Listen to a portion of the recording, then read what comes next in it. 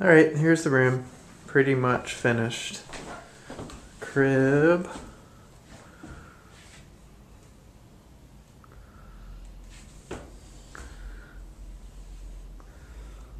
And then this is the shelf we painted with just some stuff on it.